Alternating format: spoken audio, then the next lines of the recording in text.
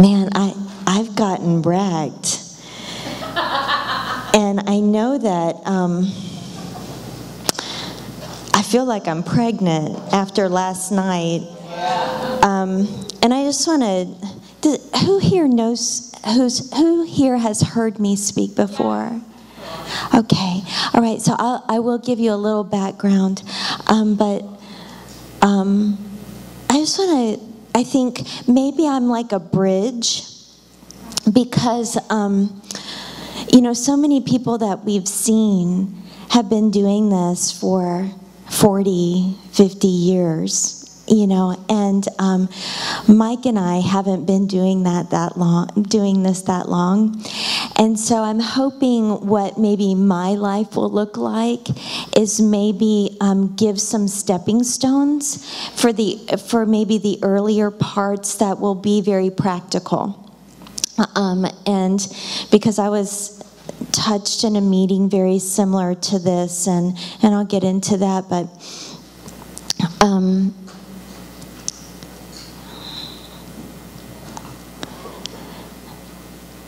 God is just so unique and so beautiful, and He's displayed through every one of us together as a body. He's not displayed in any one person wholly or completely. We only look like God together. Without one another, we are a distortion of God. And we have to understand that, and we have to look for God in people, and we will find Him. If we look for God, we will find Him. If we look for division, we will find division. If we look for our differences, they are so easy to see. But if we look for God, we're going to get this holistic picture of who He is. And this is, I believe, this is a transition that the church is stepping into right now, where this transition has to take place because Jesus is coming back for a pure and spotless bride. And that is true. That it is going to happen, and that has to happen. And that means that we all have to attain to the unity of the faith. It's not going to be just people who are up on the stage. We have to look like Christ together as the church. You know, the first time that the word church was mentioned, does anybody know? Was the first time that the word church was mentioned was in the book of Matthew 16, which we heard a lot about these last couple of days. And do you know who it was spoken by? Jesus. Okay, this is really super important, because it is really important that we understand what Jesus said was the church. Not what we've made it into, but what Jesus said was the church. And the word that He used is only used twice in the New Testament, in Matthew 16 and in Matthew 18. And that word that Jesus used for us, which is so important, is the word ecclesia. And that word was not, and a lot of you probably know this, but I just want to form a foundation a little bit, is that word was not a religious word at all. At all. It was a political, governmental word. And what that word meant to Jesus, and what He was trying to communicate to who we are corporately, is that He said, I'm going to build my church, my ecclesia, on this rock, actually a pebble. That word was a stone, a pebble. Jesus is the rock of our foundation. But Peter, he was a pebble. He was a bedrock. That's right. He was a bedrock. And And when Jesus said church, that word meant a group of people that were summoned. That's me and you. All of us. All of us. We are not complete without each other. We're just not. We have to understand this. We are not complete. And we are coming into a place where we have to have a united voice. We have to be the united ecclesia. And this word meant a governing authority, a legislative authority. That's the word. That is who we are. That is the word church. It is not a place where you come together on Sunday.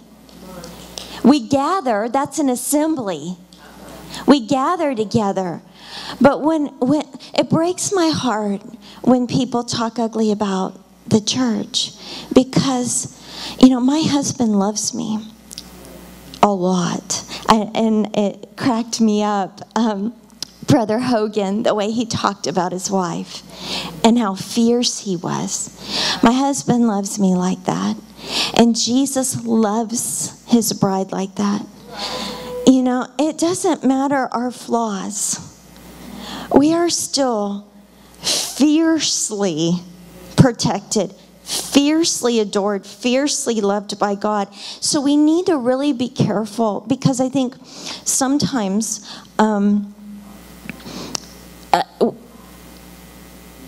our words are important. And sometimes we put wrong words on things and it creates a movement. And so if we're going to talk about the things that we don't like, we need to talk about the spirits. We need to talk about the spiritual forces. We need to talk about the spirit of religion, or the Pharisees and the Sadducees, but that is not the church. The church is the beloved wife of Jesus. We're in process. We're going to be incredible. That's our goal, and it will happen. It's not a maybe. It's going to happen. We're just going to be incredibly beautiful, but we have to love each other first. All throughout the word, it talks about loving, right? Love God and love your neighbor as yourself. But what's real interesting, which we forget because we're so many times we're biting each other, but that it says, especially to the household of faith. Love. Why? Because we have to love each other before we can love the world. If we don't, it's not true love. The Bible says you can't curse God, or you can't curse your brother and say you love God. No matter what you think, or no matter how true we think or right we think we are, it is impossible. We cannot continue talking, saying bad things about each other and say that we love God. It's impossible. And so I just want to kind of set things straight, because I am not up here alone, neither was anyone else, but I'm with you. And we need to really be on the same page, because when we're in unity, we are a governing authority. And if we're talking about New York, or we're talking about anywhere else around the world, we have to be that. And Jesus called us to be that. And what that means is that, and he explains it, he says, I am going to give you the keys. Why did he say I'm going to give you the keys? Because he hadn't gone and gotten them yet, right? When he was saying this in Matthew, he hadn't gone and gotten them yet. But he said, this is what's going to happen. I am going to go get the keys. And I'm going to come back and I'm going to give you those keys. Do you know what the keys are? They're the keys to what? The kingdom. They're not like the world, the earth is still under demonic influence. A lot of people don't think that we got the keys back to the earth. That's not what happened. We got the keys of the kingdom. Swing wide, you ancient gates. Oh, you everlasting door. Why? The King of Glory is coming in. Who is this King of Glory? He's the Lord, strong and mighty in battle. And so So those are the keys that we got, and what he said, and Brother Hogan was, spot on. Is death has, it doesn't have anything. It doesn't have any power when the kingdom comes in.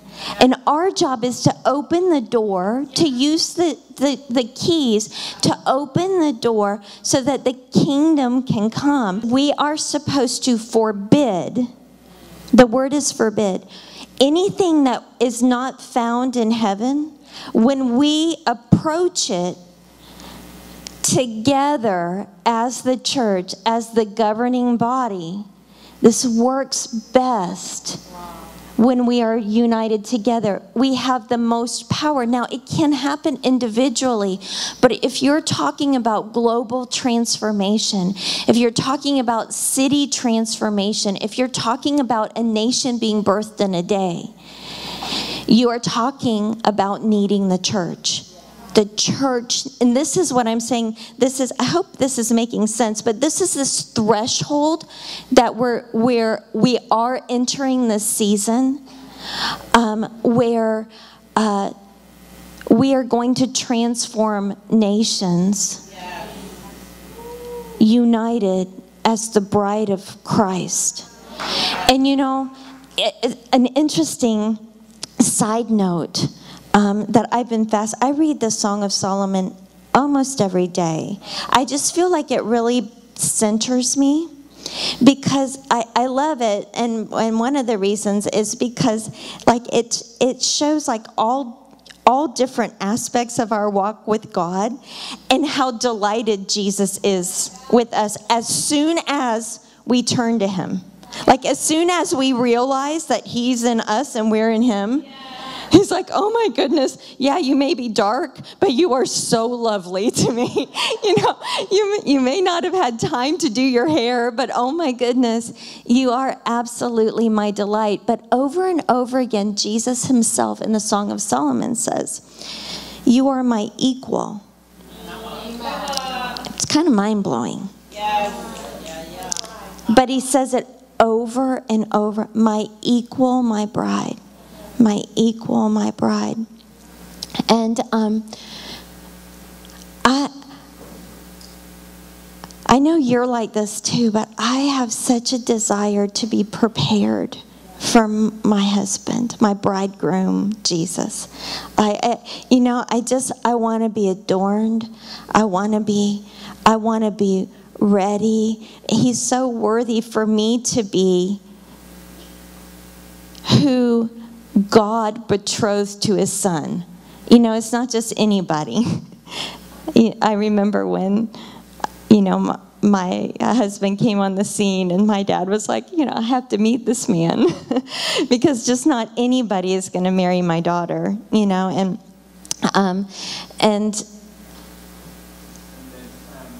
so when we're talking about the beautiful body, I want to just take you to 1 Corinthians.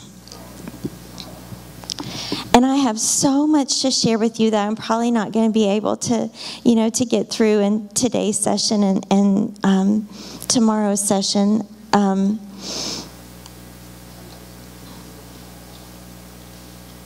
But it's all about love. I mean, and I'm not just saying that because, people say I have a compassion ministry. I'm not just saying that because that's, something that the Lord called me to do or whatever. The bottom line is that loving God and loving your neighbor as yourself sums up the whole commandment. And we are a gifts ministry. We've seen the dead raised. We've seen the blind eyes opened. We've seen cerebral palsy completely healed. Documented MRIs, we've seen a lot of miracles. The government sends babies that the doctors say will never walk to us now because we have such a record of children walking who have never walked. So I believe in that, and I believe that Jesus has to be represented well, and that we have to move in signs and wonders. Like we need to represent Jesus well. But love is it. Love is it. And we desire earnestly the spiritual gifts, but we pursue love. Everything and the spiritual gifts and all of this stuff comes with love. It does. Seek first the kingdom and his righteousness. Everything else will be added unto you. And so I just kind of want to go over some scriptures just to kind of set precedent. And I know there's scriptures that everybody knows, but I would just suggest, I'm going to read out of the Passion Translation. I know, don't you love it? Aren't you thankful? I know, me too. I'm so thankful for the Passion Translation. It's my absolute favorite. But I'm going to read to you, and I really believe in the public reading of the Word, because I think, I'm going to try to do my best to be the microphone and let God be the voice. But the Word of God is, it just does things that I can't do. It just does. So it's going to do the job that God wants to do, just by us reading or listening. And but I just want to point some things out. So I'm going to start in 1 Corinthians 12 and verse 4. And you can read along, but I'm going to read out of the Passion Translation. So if you want to just sit back and listen, and try to listen like you're hearing it for the first time. It is the same Holy Spirit who continues to distribute many variety of gifts. The Lord, Yahweh, is one, and He is the one. He is the one who apportions to believers different varieties of ministries. The same God. We don't decide what gifts and what ministries we get.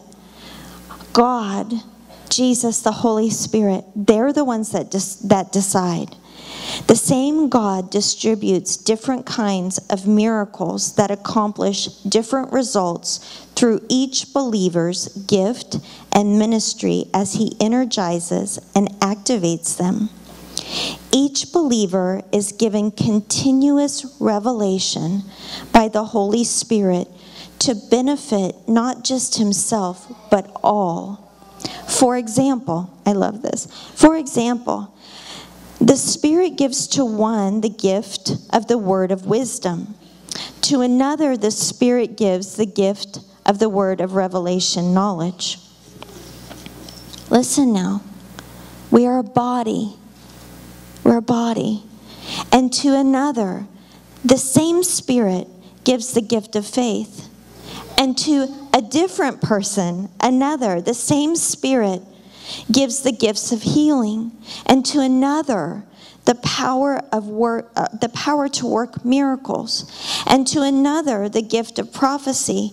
And to another, the gift to discern what the Spirit is speaking.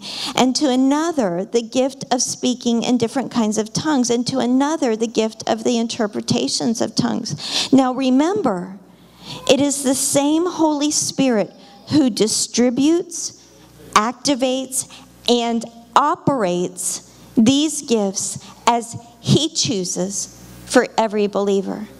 One of the reasons I want to say this is because I was birthed into a healing movement. Randy Clark was the one that touched Mike and I, and I believe it was my conversion. I believe it was not just a baptism. I believe that I was born again. And even though I had said the prayer of salvation as a child, and I was raised in a Christian home, I believe that was I was born again. I was changed. I was filled with the Holy Spirit, but I was I was taken with Jesus, and I fell in love with him. So much so that him asking us to go to China was not a big deal. Because like if Mike was in the military and he was being shipped off somewhere and he said, come with me, there's absolutely no question that I would go where my husband is, and it would be maybe hard at times, but a delight, a joy to be with my husband. That's how it was when Jesus called us. It was not hard. It was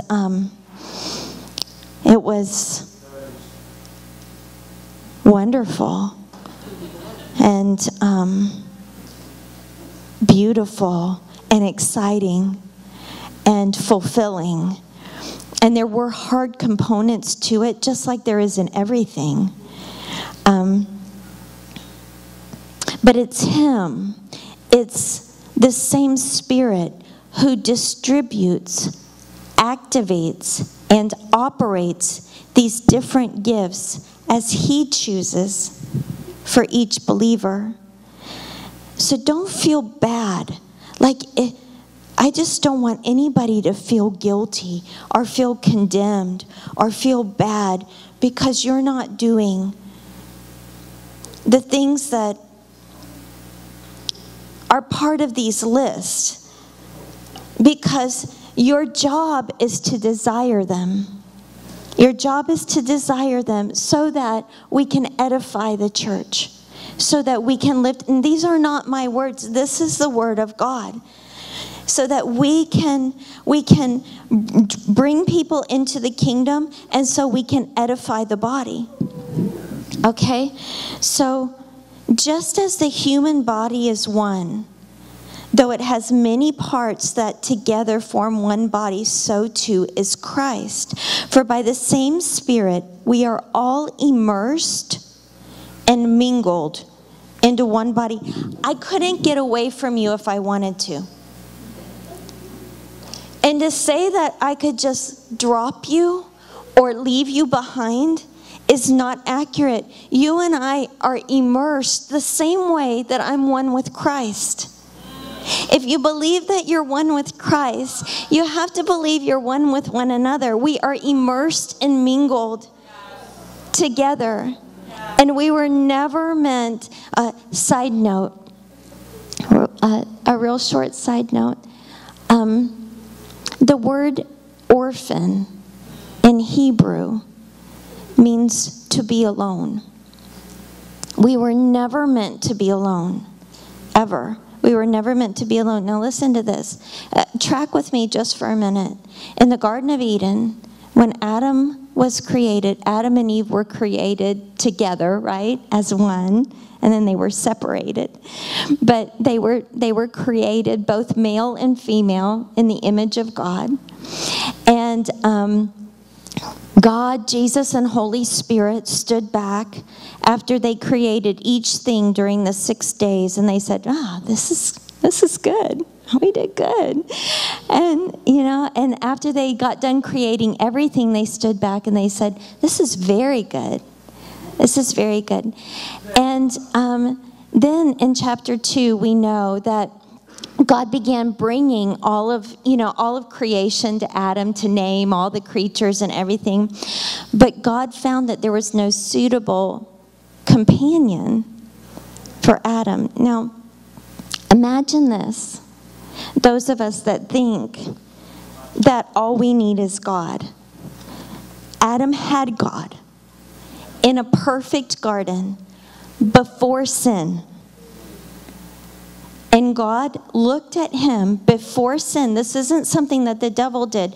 Before sin, he looked at everything he created, and then he saw Adam, and he said, it's not good for a man to be alone. Adam had God. Every night, in the cool of the night, God would come down, and they would talk. They were intimate with each other. And God himself was not enough. Right? Is that right? God wasn't, he had God. He had God every day without sin in a perfect environment. And God called him alone. We were not meant to be alone. We were not meant to just be somewhere secluded with God. We are complete as a family. I don't know why he did it that way. But I know that he did it. And I know that it's really, really super important as we're talking about the church that we are unified. That we are unified. So let's just keep reading. Okay. Mingled into one single body. And no matter our status, whether we're Jews or non-Jews, oppressed or free, he never meant for us to be separated by anything, by gender, by nationality, by nothing. We are all privileged to drink deeply of the same Holy Spirit. In fact, the human body is not one single part, but rather many parts mingled into one. So if the foot were to say, since I'm not a hand, I'm not part of the body, it is forgetting that it is still vital. It is still, now this is talking about the gifts. This is talking about how we were created. It's forgetting that it is still a vital member of the body. And if an ear were to say, since I'm not the eye, I'm really not a part of the body, it is forgetting that it is still an important part of the body. Think of it this way. If the whole body were just an eyeball, how could it hear sounds? If the whole body were just an ear, how could it smell different fragrances? But listen, verse 18. But God has carefully designed each member and placed it in the body to function as he desires. A diversity is required. For if the body consisted of one single part, there would not be a body at all. Wow. So now we see that there are many differing parts and functions, but one body. Now, it would be wrong for the eye to say to the hand, I don't need you. It's wrong. It's wrong for an eye to say to a hand, I don't have any need of you. I can do this all by myself.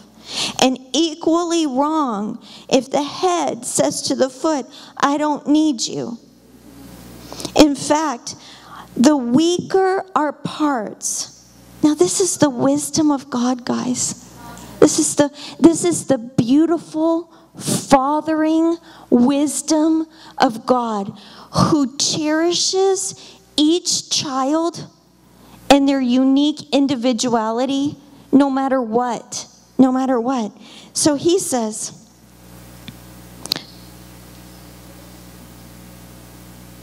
the body parts we think are less honorable, we treat with greater respect. And the body parts in the natural that we cover in public, we're giving them more priority. And we're clothing them. We're giving them more attention. But some of our body parts don't require as much attention. Instead, God has mingled the body parts together, giving greater honor to the lesser members who lacked it. He has done this intentionally. Listen to this. He has done this intentionally so that every member would look after others with mutual concern, and so that there would be no division in the body. In that way, whatever happens to me happens to you, and whatever happens to you happens to me. In that way, whatever happens to one member happens to us all. And if one suffers, everyone suffers. And if one is honored, everyone rejoices.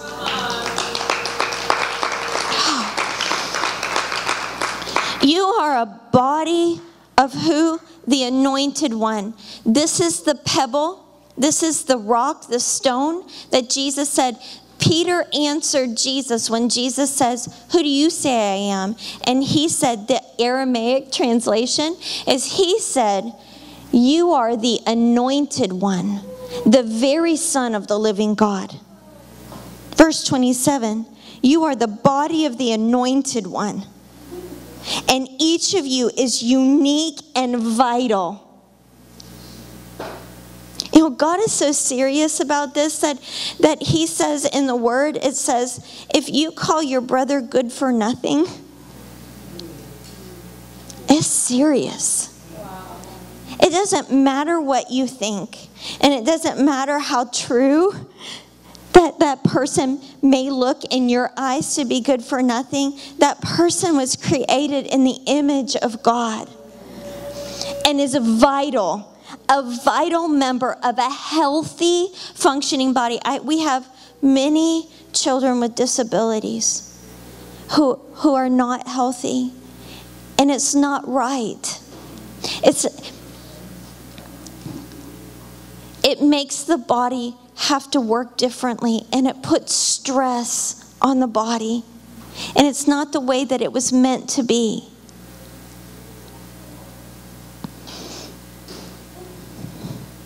You are the body of the anointed one, and each one of you is unique and vital, a vital part of it. And God has placed in the church the following. Okay, this is a list. First, second, third, then. This part. Now we see the fivefold ministry in Ephesians as well, and they're not ordered like this because the purpose of Ephesians and the purpose of 1 Corinthians are different.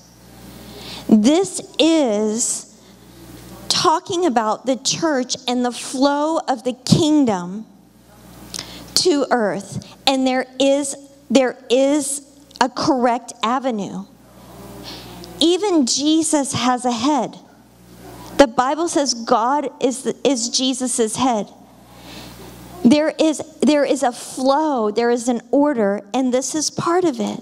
But listen, it's first apostles, second prophets, third teachers, then those with the gift of miracles, gifts of divine healing, gifts of revelation knowledge, gifts of leadership, and gifts of different kinds of tongues. Verse 29, not everyone is an apostle or a prophet or a teacher. But remember that the lesser in the body has greater honor according to God. See, it's all this submitting ourselves one to another. It's even though I have all of this authority and all of this divine flow that has a head, the head still submits. Brother and sister still submit, even though I'm a wife and I submit to my husband. But it is because I know who I am that it works beautifully. And by not, it actually in the original language, it's not the word submit, it is tenderly devoted. It's so much more relational. God is so much more relational than some of the translates suggest. And do you know, as a wife, part of what I'm doing right now, isn't we are changing the nation, and we are doing that, and we are working with governments, and we are doing that. But part of the thing that I am going after is being a godly wife. And everything that I do for my husband these days has the check.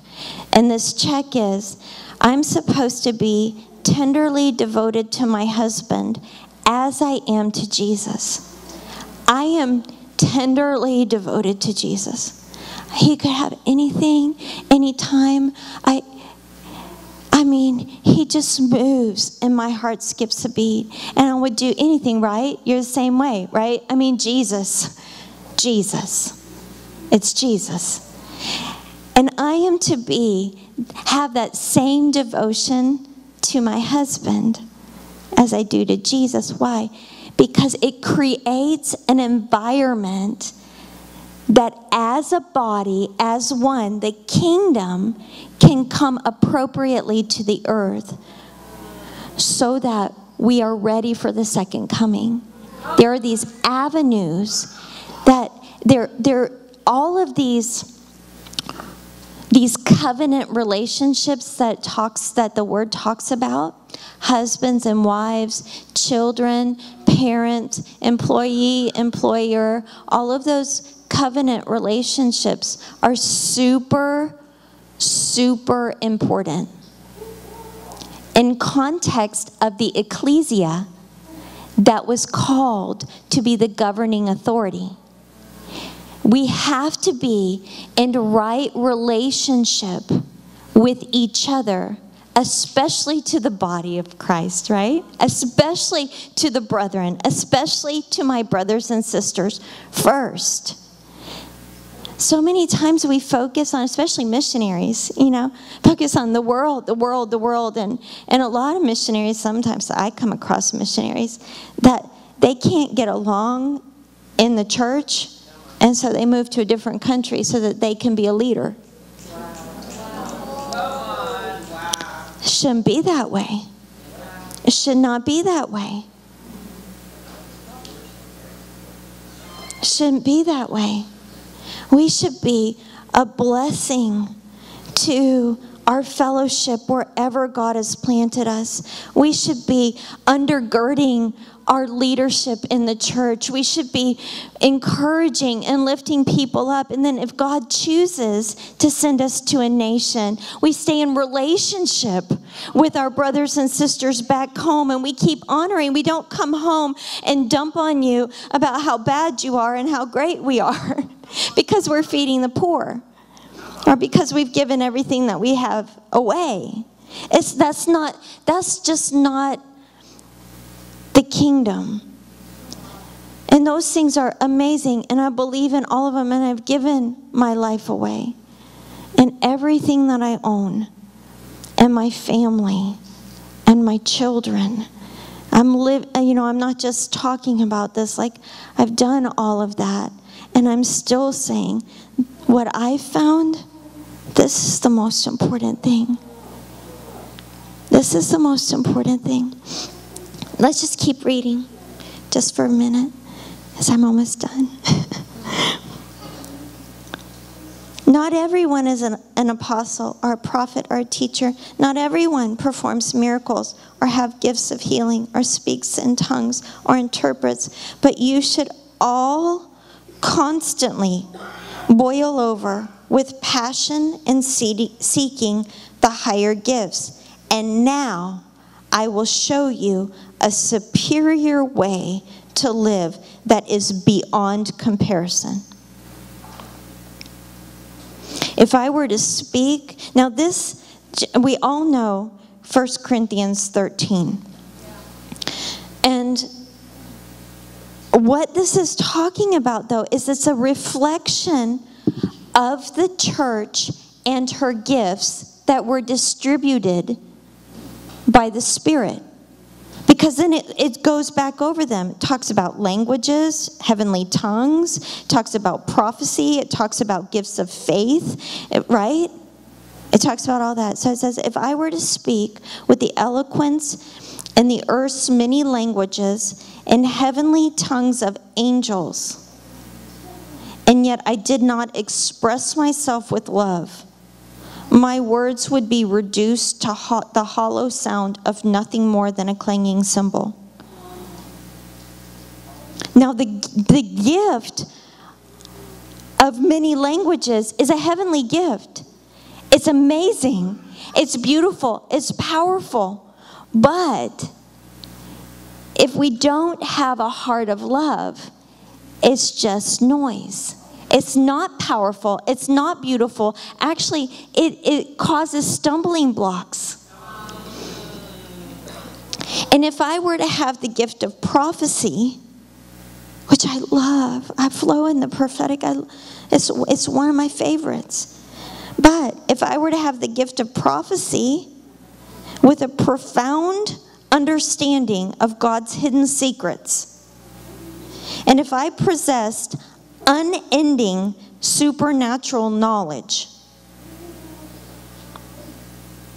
and if I had the greatest gift of faith that I could move mountains or raise the dead. I believe in raising the dead. I've raised the dead. I had a baby in my arm who God brought back to life.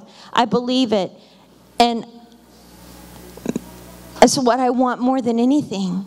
As a mother, you can imagine I've held 29 dead babies in my arms. It is awful. It's awful. It's not right. It's unjust. But I can do that. I can have the faith to raise the dead and still not love. It's possible because it's in here. And God is warning us about that. Right? Am I right? And so we just have to be really careful, is what I'm saying. We have to be really careful. If I had the greatest gift of faith that I could move a mountain, but I've never learned to love, then I'm nothing. Remember Bob Jones? Remember how God sent him back to earth and he said, learn to love. And then he was taken home to be with God on Valentine's Day. The greatest prophet. We all need to learn this. No matter what our great gifting is, we all need to learn. We all need to grow in this. And now this is for us missionaries. If I were to be so generous as to give everything I had away, everything I owned to feed the poor, that in itself, me giving away my cars and my house and my jewelry and all that we had, that in itself is not the definition of love. Now it is it can be a works of faith without works is dead. It can be that, but not necessarily. We can't bank on that if our heart isn't pure. And I'm not talking about perfection. Because none of us, our love is perfect. Not yet. We are perfecting our love. But if that's not a desire, and if God and other people don't have a place to speak into our heart and to show us the places that we're not lovely, something's wrong. So if I were to be so generous as to give everything I had away, everything I owned to feed the poor, and listen to this, this one is the one that gets me, and even turned my body over to be a martyr, burned. You know, that means to me, and I know you guys know this, but that means to me that there have been martyrs that didn't have love.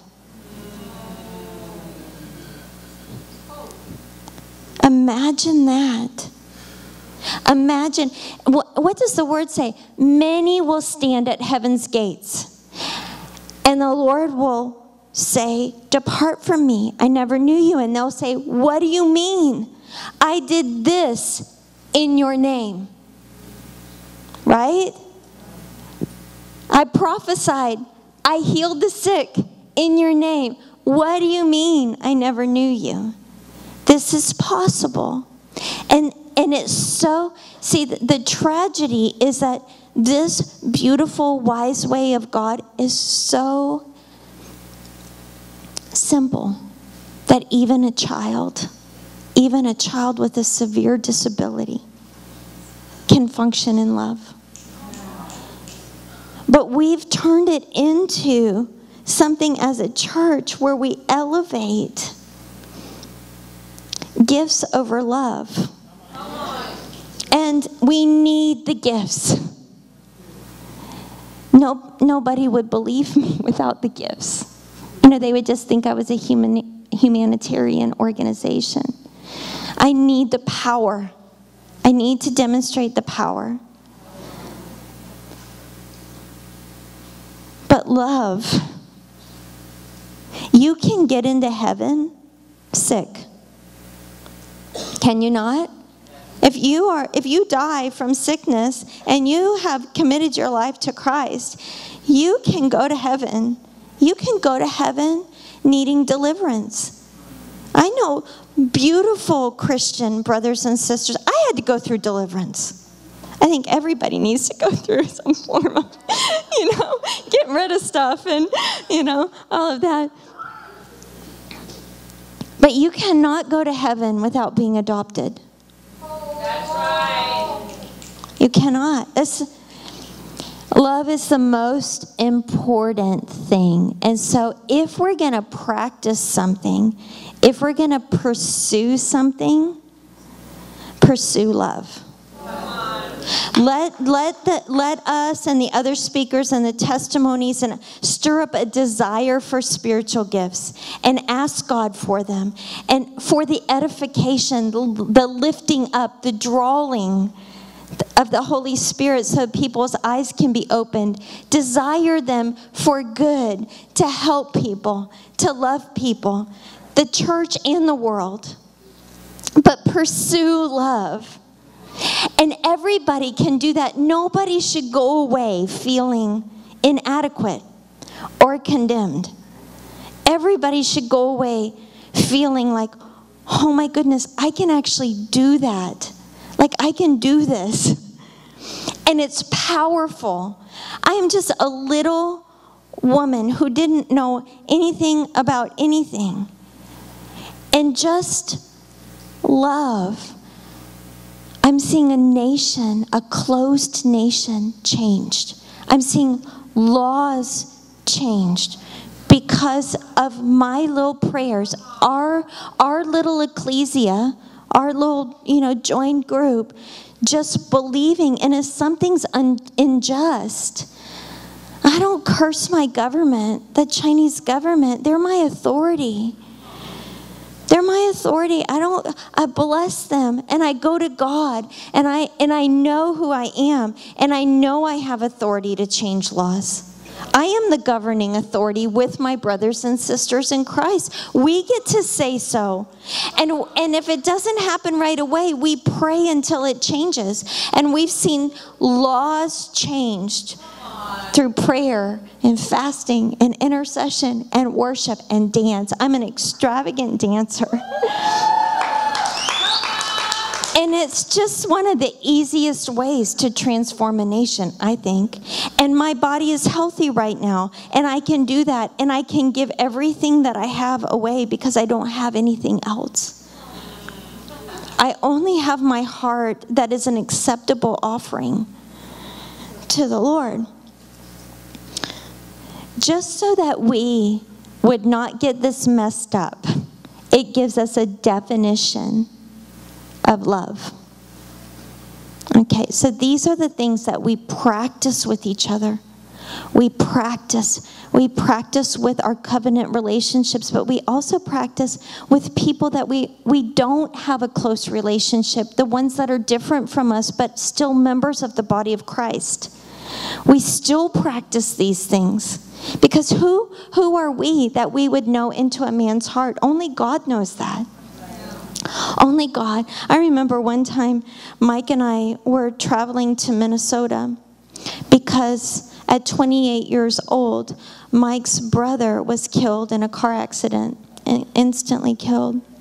And we got a phone call at 3 o'clock in the morning and found out that his brother had been killed, left a wife behind. And just doesn't feel good. This was before we had our touch from the Lord. And so we were just devastated. And I remember getting into a taxi, and this taxi driver was so mean, like just really mean, you know, like, but you know why? He didn't know what had just happened. He didn't understand that. And so he was treating us differently than after he found out what happened. And there's so many things that we don't know why people are mean, why people act ugly. I acted so ugly and I didn't even know why I was acting ugly, you know? And so, but God knows. And he's so smart. He just says, let me take care of that. You love. There's not like a third part of the commandment. Love me with all your heart, mind, soul, and strength. Love your neighbor as yourself. Who's your neighbor? Who's your neighbor? Jesus, this story of the Good Samaritan, this was, I'll get into a whole other theological discussion on this. But the bottom line is the question was about eternal life. These are important questions, because we've been telling people, just believe in Christ. Believe in Christ and you'll be saved. Believe in your heart, confess with your mouth, and we'll be saved. Well, the problem is that a lot of times we're not preaching the cross. And so there's not repentance. And the reason that Jesus had to come to the earth and die was for sin. The sin issue has to be dealt with. And this thing about eternal life, the lawyer tested Jesus. I love Heidi says, that's so stupid to test Jesus. How stupid is that? That's so stupid. It is stupid to test Jesus. But the lawyer didn't realize what he was doing. And so he's testing Jesus. He said, what do I need to do to inherit eternal life? And he said, well, what Jesus said, what does the scripture say? And the lawyer answered correctly. Love God with all your heart, mind, soul, and strength, and love your neighbor as yourself. Jesus says, yes, do that, and you'll inherit eternal life. And then comes the qualifier. Because heaven forbid that we extend sacrificial love to somebody who doesn't deserve it. And he said, tell me exactly who my neighbor is. Why did he say that? So that he didn't have to love anybody else besides that group. So he could leave people out of the love equation. And so Jesus tells this story about the man laying on the side of the road that was beaten and robbed. And the priest went by, and the worshiper went by. The people of God went by. And it was the Samaritan who saw and felt compassion and stopped and gave his money and his time, took him to the hospital, took him to the inn, took care of him himself, still had things to do, and he didn't forget that he had other obligations and he had to go, so he paid somebody, right, to take care of the man. And he says, whatever else he spends, put it on my tab. I'm coming back. And the Bible says, who was the neighbor? The one who extended mercy. These are real important, and they're super simple, super, super important. So Father wanted us to really, really be sure that we understood what love was. Love is large and incredibly patient. See, we can practice this. We can practice this. Love is large and incredibly patient. Love is gentle and consistently kind to all. Love refuses to be jealous when blessing comes to someone else. Love does not brag about one's own achievements, nor inflate its own importance. Love doesn't traffic in shame and disrespect, nor selfishly seek its own honor. Love is not easily irritated or quick to take offense. Love joyfully celebrates honesty and finds no delight in wrong. Love is a safe place of shelter, for it never stops believing the best for others. Love never takes failure as a defeat because it never gives up. It never gives up. Love never stops loving. It extends beyond the gift. I love this part. It extends beyond the gift of prophecy, which talks about later, if you're going to desire a gift, desire prophecy, right? But love, and so many of us want these gifts, and I want the gifts. I want them. And I want prophecy because I know how powerful it is. But love extends beyond the gift of prophecy, which will actually eventually fade away. It's more enduring than tongues, which will one day fall silent. Love remains long after words of knowledge have been forgotten. Our present knowledge and our prophecies are but partial. But when love's perfection arrives, the partial will fade away. When I was a child, I spoke about childish matters, for I saw things like a child and I reasoned like a child. But the day came when I matured and I set aside my childish ways. For now, it doesn't matter who we are or how much we're doing in the world.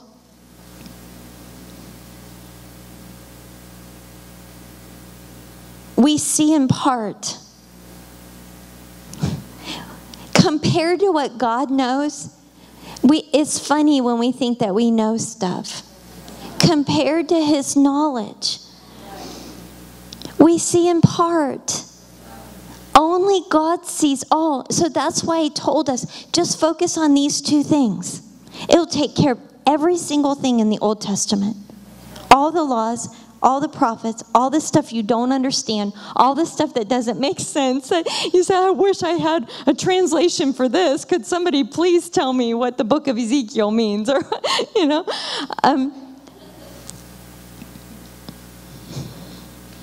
But we see in part. We prophesy in part. For now we see a faint reflection of riddles and mysteries as though reflected in a mirror. But one day we will see face to face. My understanding is incomplete now, but one day I will understand everything, just as everything about me has been fully understood. Until then, there are three things that remain: your faith, your hope, and your love. But if you had to just hold on to one thing, choose love. Love will carry you through. Love will. Yes, amen. Thank you, Paul. So above all else, this is just what I want just to stick.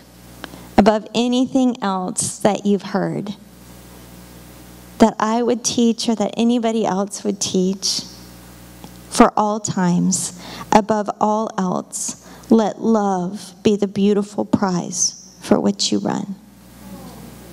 Isn't that beautiful? It's beautiful. And this is the God that the world needs. When the world starts seeing this beautiful God, they are going to run to Him. They're going to run into our assemblies. They're going to want prayer. They're going to want, because look at our beautiful brother up here. Then you just want to be with him. He's just like this father This somebody that you want to be around. You know, like just, oh, it's awesome. People want to be around the Father. It's just wonderful to be around somebody who's really good at being a father or a mother. I have many sons, and I'm just going to take probably just a few more minutes. It's probably if I get into the next subject, it would take another hour. But I have, I'll just tell you just a tiny bio of me. I am 47 years old, and I have 9 children. So I have 2 biological sons and 2 adopted beauties and 5 foster children. I have a lot of foster children. I have a lot of children that live in our children's home. But these are mine, you know, like that I personally, my husband and I have raised personally. And for one reason or another, they weren't allowed by the government to be adopted, but they don't know that. They just think that, you know, they just know that we, you know, they're ours. My oldest son, who I absolutely adore him. His name is Logan. And he was always very different from me and Mike. You know, a lot of times we would think, where did this child come from? You know, he was one of those children that needed special attention. He was and is just a wonderful person. But he was very different than Mike and I. Like he always had a fascination with war and fighting. And, you know, Mike and I were like, I mean, we're totally like, here's my other cheek kind of people, you know, like, and here's this son from the time he was 12 or 13 who knew that he wanted to be a Marine. And we thought, you know, that's just something that boys say because they want to pick the hardest, you know, the hardest thing, and it's a fantasy, and, you know, all of that. No, not this child. I mean, this desire to be in martial arts, to be a boxer, to be, you know, to be on the front lines just increased. And so different from Mike and I, you know, in the natural sense, so different. And of course, I mean, if we were to choose, he would be at Hidden Treasures home in China holding babies. You know, he would say to us when he was younger, Mom, this place is just peace, love, and babies. Peace, love, and babies. That's all you have is peace, love, and it's like drives me crazy. Peace, love, and babies. We were like, I know, isn't it great? No, not to him. That wasn't his idea of fun. And so when it came time for him to graduate, he graduated and he decided to join the United States Marine Corps. And everybody in Christian circles, my mothers and fathers, I mean, they were all concerned because the Marines have a reputation for like mental warfare, you know, like they have to break you down and build you back up again, and there's you know, psychological stuff and PTSD and all that stuff. And so, you know, everybody's like, oh, how are you doing?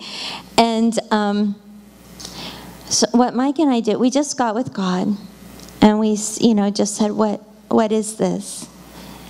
And we waited until we heard and got confirmation, but the Lord said, this is me. This is my calling on your son. This is my calling. And I won't get into the whole thing, but as soon as we heard from God, I was fine. I was absolutely fine. And he chose, like my husband's is a former member of the military, our fathers, grandfathers, so we come from that lineage. And so, you know, Mike was saying, okay, well, what do you want to go into? What do you want to do in the military? What's your PO? You know, what do you want to do? And he said, I want to start at the bottom. Mom and Dad. I want to start because I want to understand what it's like for everybody. So if that way, if I do continue, like I'll know. And we're like, okay, but like you could go to college and you could, like, yeah. Because I had a vision of him with a big machine gun and, shooting people, which it's hard for me to think about that. And, but we said, pray about it. And so he did, and felt very strongly like he was to go into infantry. So he's in the Middle East right now on secret missions. We don't know where he is. I heard from him. Actually, he sent me a message this morning saying that he really feels like the word is that their troop will be coming home soon, that their mission has been kind of wrapped up. God knows stuff, is what I'm saying. And what my personal feelings are don't matter. My personal opinions about stuff don't matter. All that matters is God's voice. God's voice. And he's got people in all kinds of different things that are unlikely, that are different. And but he knows what he's doing. And we're now sending people to the Middle East, missionaries. We're sending to the Middle East. And the Lord spoke to me and he said, I did it in the natural first. Like, and your son is on the front lines, and he does carry a machine gun. And I'm sure he's had to do things that I don't want to hear about. But I trust God. I trust God with my life. I trust God with my children. I trust God with my husband. And I don't know why I got off on that little topic. That's for somebody. There you go.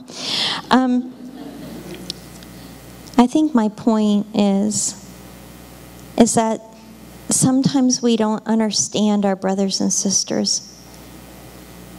But that's okay, as long as we love them. That's okay as long as we love them, and that's our mandate. So that's kind of the foundation that I wanted to lay before I kind of get into China and what God's called us to do there. So I'll stop now because it's 5:15. Thank you.